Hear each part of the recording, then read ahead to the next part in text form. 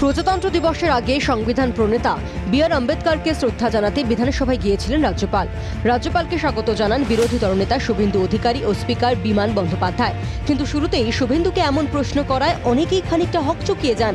শ্রদ্ধা জানানোর পরেই বিধানসভা চত্বরে টানা প্রায় 46 মিনিটের সাংবাদিক সম্মেলনে ধাঁচে রাজ্য সরকার, মুখ্যমন্ত্রী এমনকি সঙ্গে থাকা স্পিকারকেও একের পর এক নিশানা করতে থাকেন তিনি।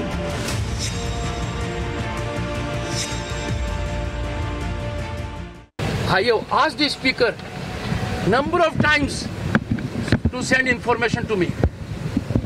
I asked information with respect to BSF resolution. He has not sent. Has he become known to himself? Does he not know Article 168? Governor is number 1 in legislature.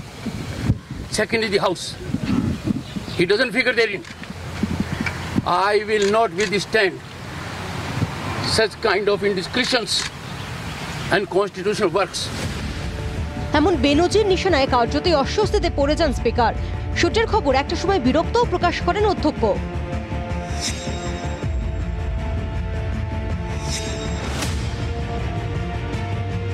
আমি অবাক হয়ে যাচ্ছি, উনি কি চাইছেন আমি কিছু বুঝতে পারছি না। উনি কার মুখপাত্র হয়ে কথা বলছেন এখানে সেটাও বোঝা গেল না। উনি বাংলা বোঝেন, বাংলায় কথা বললে উত্তর উনি দেন, অথচ যখন বিল পাঠাবো ওনার এখন অনেক লোক রয়েছে যারা তর্জমা করে বলতে পারেন। উনি সেটা চান না। উনি চান যত বেশি করে ডিলে করা যায় এবং যত দেরি করে এই বিলগুলোকে সম্বন্ধে আটকে রাখা যায় সেটাই ওনার উদ্দেশ্য। গণতন্ত্র বিপন্ন, শাসকের আইন চলছে, ভোটার স্বাধীনতা নেই, ভয়ের স্বর্গরাজ্য, এমন হরেক শব্দবন্ধেই টানা 1.25 ঘন্টা বিধানসভায় দাঁড়িয়ে সরকারকে আক্রমণ শানান রাজ্যপাল। নিশানা করেন মুখ্যমন্ত্রীকেও। ক্যামেরায় বাপন সাউয়ের সঙ্গে শ্রেয়সী গাঙ্গুলির রিপোর্ট, জি 24 ঘন্টা।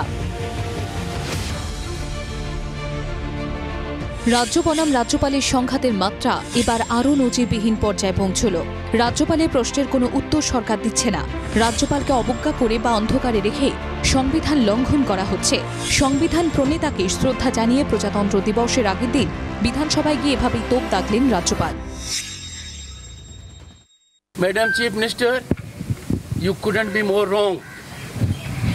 Your understanding of Constitution is lopsided.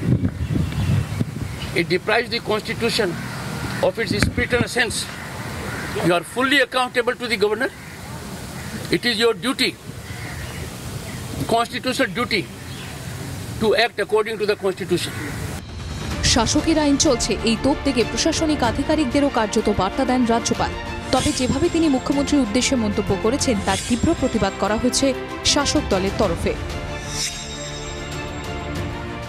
যে রাজ্যপাল বিজেপির কর্মকর্তা হিসেবে কাজ করছেন এবং রাজভবনটা বিজেপির অফিস হিসেবে কাজ করছেন, একটা রাজ্যপাল যখন মুখ্যমন্ত্রীকে নিন্দা করেন, যার উপদেশ অনুযায়ী তার চলা উচিত, এর চেয়ে বেশি গণতন্ত্রের প্রহসন আর কিছু হতে পারে না। গোটা অধ্যায় অবশ্য রাজ্যপালের পাশেই দাঁড়িয়েছেন শুভেন্দু অধিকারী। রাজ্যপাল যদি পোস্ট পোল ভায়োলেন্সের কথা বলে থাকেন, জাতীয় মানবাধিকার কমিশনের কথা উল্লেখ করে থাকেন যে পশ্চিমবঙ্গে আইনের শাসন নেই, শাসকের আইন চলে, আমার মনে হয়েছে মহামান্য রাজ্যপাল খুব সঠিক বক্তব্য আজকের দিনে ডক্টর ভীমরাও আম্বেদকরের মূর্তির নিচে দাঁড়িয়ে তুলে ধরেছেন। রাজ্যপালের সংযোগ রেখে কথা বলা উচিত।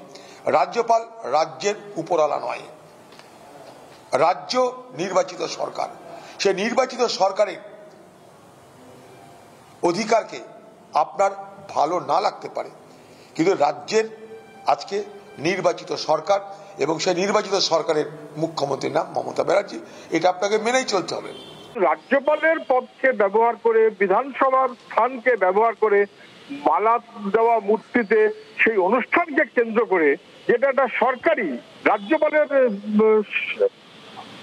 অফিসের অবস্থান অনুযায়ী, এটা ব্যক্তিগত মত জানাবার জায়গা নয়। আমি তার তীব্র নিন্দা করছি। এর আগেও রাজ্য বনাম রাজ্যপালের সংঘাত অতীতের একের পর এক রেকর্ড ভেঙেছে। এবার বিধানসভাতেও নতুন নজির তৈরি হলো বলেই মনে করছেন অনেকে। ব্যুরো রিপোর্ট, জি 24 ঘন্টা।